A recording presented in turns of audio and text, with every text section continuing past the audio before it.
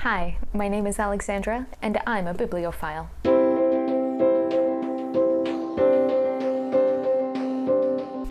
Welcome back to a lovely jaunt where we talk about literature. Today we are continuing our literary theory series, and I'm really mad that I named it that because I stumble over that title every single time I film. Today we are talking about annotating. This was one big request that came out of my time at BookNet Fest. Not only was it a question on my panel, but people were kind of looking for examples after the fact and talking to me about how do I annotate my books? How do I pay attention to what's important as I'm reading? How do I know how to identify that? So I'm going to take you through my process. I'm going to talk a little bit about the theoretical part, and then I'm going to show you an example for the book that I'm currently reading, which is Jude the Obscure. All right. The theoretical part. I kind of hit on this a little bit in my first video in this series called Asking Good Questions. I'll link that down below. In that video, I walk you through some different levels of thinking about literature. That is the what, the how, and the why. Those same categories and those same questions in terms of what you're thinking about can comprise the majority of the types of notes that you're taking in a book. And even if you only settled there at the what, the how, and the why, digested that, and then applied that to the types of notes that you're taking, whether it be in the book at the time, on your digital device, on a notepad in the side, on a journal, on Post-its, whatever your preferred medium is, it doesn't matter, but that's a really great framework for getting started. Another way to think about it is sort of not necessarily like in epistemological knowledge categories, but in the type of notes that you're taking. And so I went down and sat and took a look at how I take notes in a practical sense. And I realized that what I'm doing, what I'm enacting, are really three things. I'm making observations, I'm asking questions, so that's where the what, the how, and the why come in, and then thirdly, I'm making connections to other things that I've read. I don't want to spend too much time on the theory, so let's jump into the current book that I'm reading. Like I said, Jude the Obscure by Thomas Hardy, and I'll walk you through some of those techniques as I do it. So let's take a look. All right, guys, so here is my current read. So this was also something that came up on the panel discussion under a question about translations, but actually it kind of relates here. When you're reading a difficult book, having a good edition really helps. Obviously, this is originally written in English, so this isn't a translation, but what a classic publication like this will do for you, like Penguin Classics or Oxford Classics or whatever, is that they'll have a really good introduction that will help you understand the context and history around the novel and some of the major concepts in it. And they'll also have really good endnotes. So for something Jude the Obscure, it's kind of old, having good endnotes that explain some of the references to other books that he's making, that it will do translations of the random like Latin or French quotes that are in it. Super, super helpful. So let's take a look inside. So first of all, you notice that I use Post-it notes. Post-it notes are my favorite. I think they're amazing. One of the things that I do is I keep a Post-it note with new words that I'm learning in the front or back cover. And then I make flashcards for them because I'm a huge nerd and I miss school, and school is the best. So that is a technique for learning new words and expanding your vocabulary. This is an unusual one because a lot of times I don't necessarily mark something for a quote with a Post-it note, but this was kind of important for another project that I'm working on. And then I use a Post-it note to mark my place in the book. I like that I can stick it right at the paragraph mark where I need to pick up reading again. And then it also is useful for making notes on the side if I have like universal notes. If I have notes that are related to the exact content on that page, I go ahead and make a note on that page. I am not picky about keeping my books pristine or pure or untouched. I find that the notes are really helpful when I come back and do a reread. And then, yeah, so that's my personal preference. I certainly understand that a lot of people keep their books because they're beautiful, especially if you're doing like Bookstagram or something like that, having a beautiful edition and just enjoying what books look like. That's totally a wonderful thing, and I'm not judging it. So if you want to keep your books pristine and not actually make notes in the side, then Post-it notes can kind of fill that gap for you. I think it's really important to have your notes in the context of what you're reading so that they're right there. An e-reader does a really great job for this too. You can take copious amounts of notes. on your digital copy. And obviously you could do, Evernote or have a journal on the side or whatever your flavor is if you like to keep notes that way.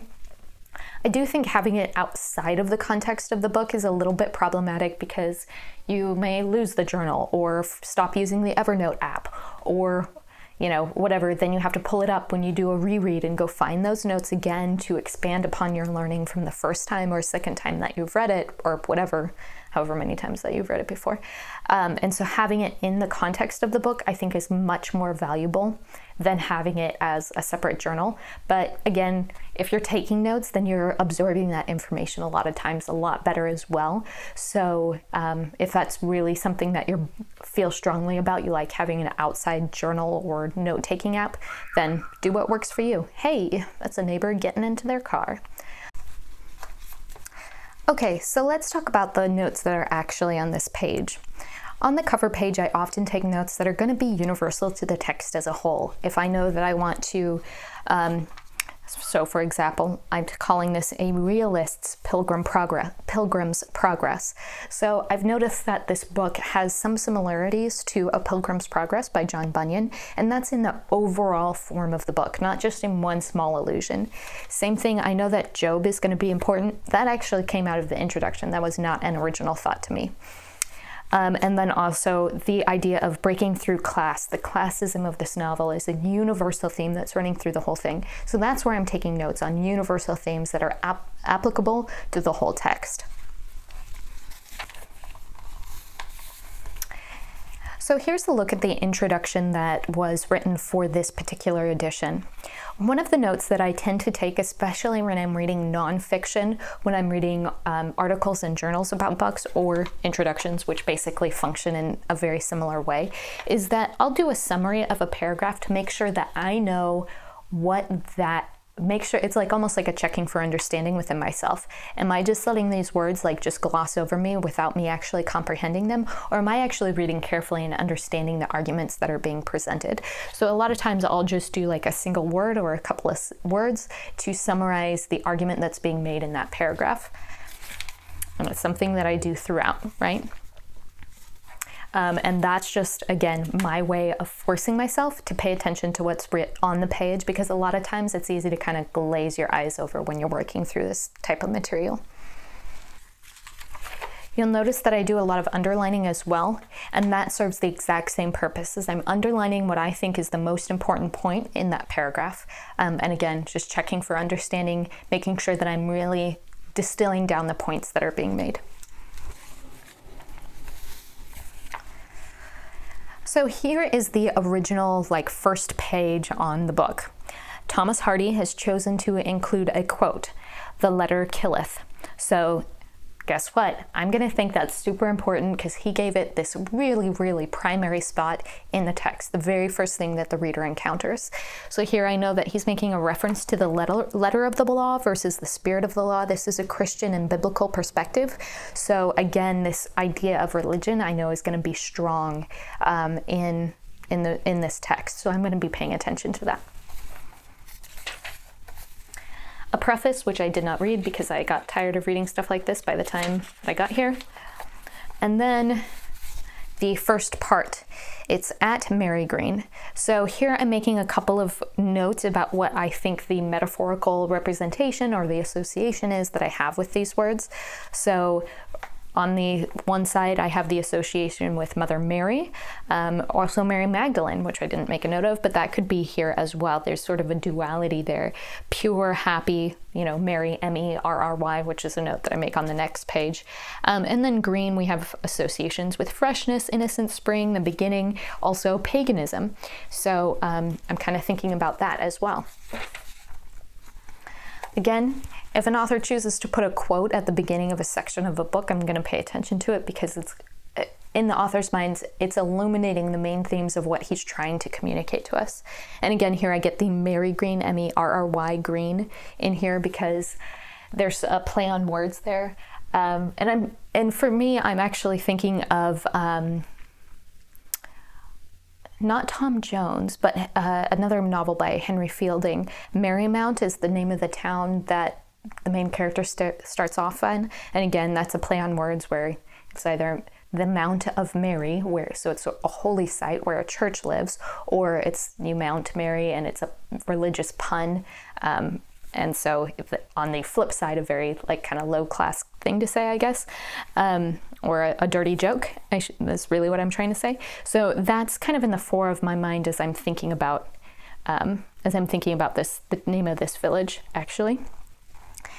Again, here we have me distilling down what I think this scene is representative of. So here we have this this piano that this character bought with the intention of reading or playing, but never did. And so we have sort of like our ambitions are our encumbrances. And now that he's moving, he's like, what am I going to do with this giant piano, right? Christminster is the name of the town. So again, I'm paying attention to the names of these places. This is obviously very metaphorical. So we have Christ Minister. It's a religious setting. Again, I know that from the opening quote in the book that we're going to be dealing with the religion again. Here is me just like paying attention to the plot points. So this is existing on the level of the what.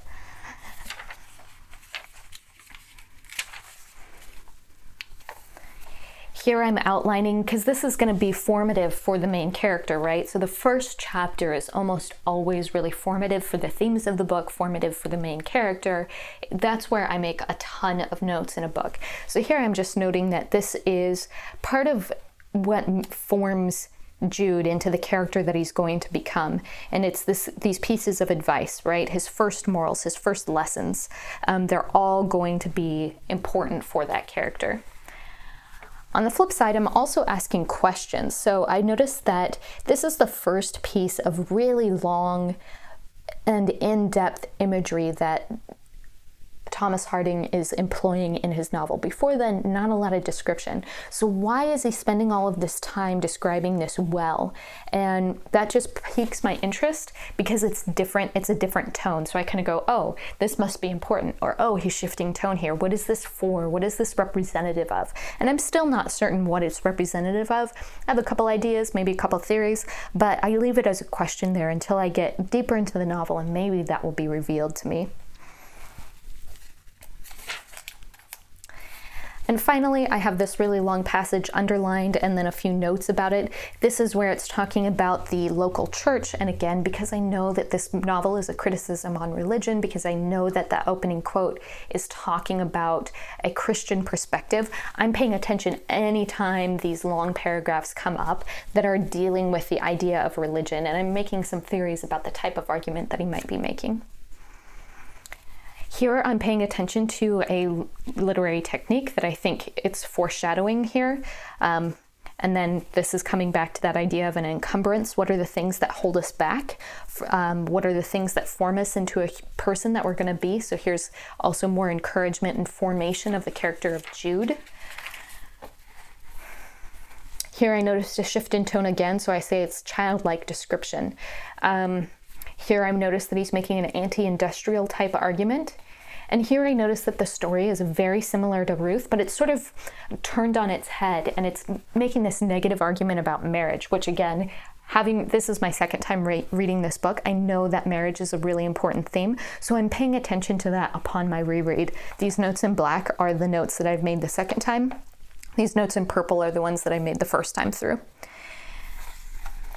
You can see how much more I get out of the book on a second reading just by looking at that page. Really recommend it. Here we have more formation of the character of Jude. Here we have, again, Jude is sort of caught between these authorities of what he should be doing, people giving multiple pieces of advice. How does he know what the right thing is to do? Here I've identified a form of irony, again, some conflict. Here I've sort of noted that he's making an argument almost like based on the competitive nature of nature. So we've got religion maybe versus a more Darwinistic view of the world. That's coming through in this area. And it's almost like a worldview building. He's building the worldview of Jude. So there's a lot of moralistic arguments here. And so you kind of have to like pull them out to see how does Jude view the world and why is he the way that he is.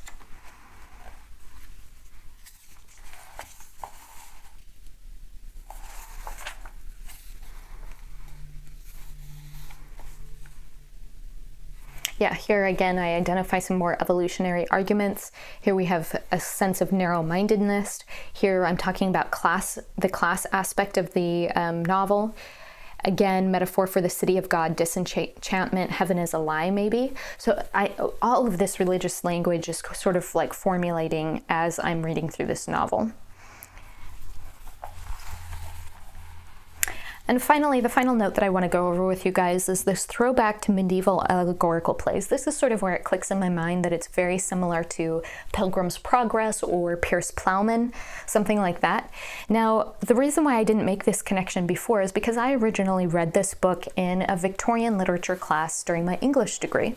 And since I've taken that class, I later took a medieval literature course, which caused me to read Piers Plowman and A Pilgrim's Progress. And so one thing that's really, really helpful is having contextual knowledge for literature. And I talked about this a little bit when I was announcing my project to read through the Western canon, but reading in historical order, oops, I just knocked my camera. Reading in a historical order is actually really, really useful because future books comment upon what happened before, not the other way around, because obviously those books didn't exist, so how can they comment on them? There's no time travel, right?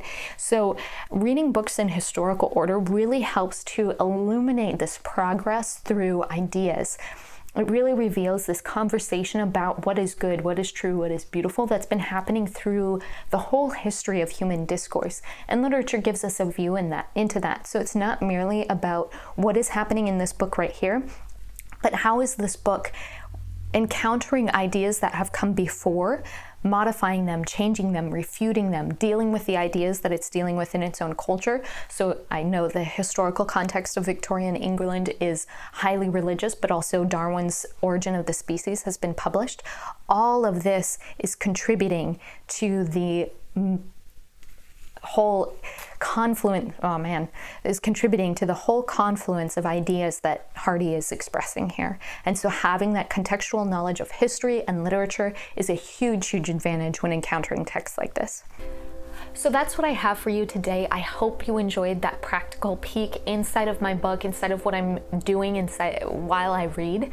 I hope this video was useful and helpful. If you have any questions about what I talked about today, or if you want to ask me about how you annotate your books and say, am I doing this quote unquote right? We can talk about that in the comment section below. You can find me online at alovelyjaunt everywhere. So whether that's Twitter, you want to hit me up there, I'm alovelyjaunt@gmail.com. You can email me. Finally, if you get value out of these videos, please, do the subscribe, like, share, but also you can check out my Patreon if you find that some of those tiers, that extra content that I'm creating on that level is useful for you as well. Consider becoming a patron of this channel so I can keep bringing great content to you guys. Until next time, I'm Alexandra, and I'm still a bibliophile.